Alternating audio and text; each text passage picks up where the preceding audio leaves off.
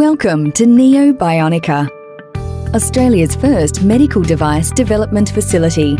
Neo-Bionica is set to fast-track new treatments for people with diseases like epilepsy, Parkinson's disease, hearing loss, stroke and diabetes.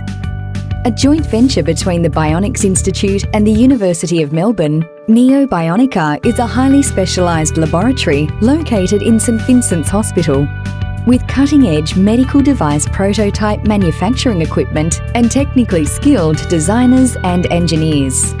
The Bionics Institute is renowned for inventing medical devices that have changed the lives of thousands of people worldwide.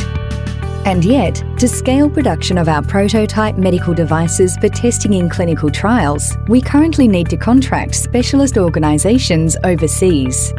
Neo-Bionica will change this by ensuring homegrown inventions are manufactured in Australia, increasing the speed from concept to clinical application, growing Melbourne's reputation as a global biomedical powerhouse, boosting the Australian economy, training the next generation of innovators, creating medical devices that transform lives.